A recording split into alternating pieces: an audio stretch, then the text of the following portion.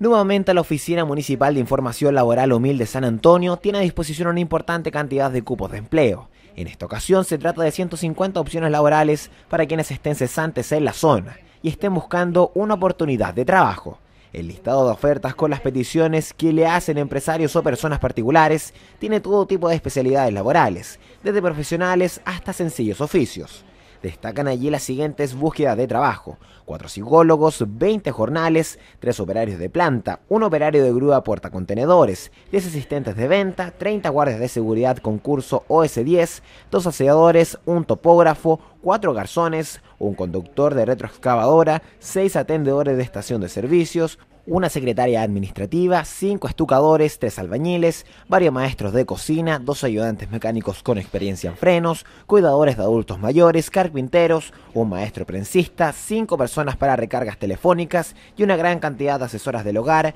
tanto puertas adentro como afuera.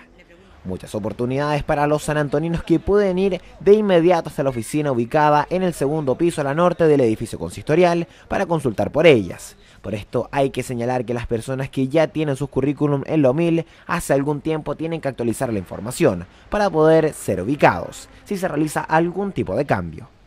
Es relevante dar cuenta de la dirección, número de teléfono si se cambiaron, además de dar aviso si encontraron empleo, para de esta forma agilizar más el proceso y así colaborar con quienes aún están a la espera de una oportunidad, y además para actualizar la base de datos de la oficina, en una muy buena ocasión tanto para hombres como para mujeres, por la importante cantidad de oferta laboral, para todas las edades y en muchos casos con la posibilidad de seguir proyectándose en estos empleos.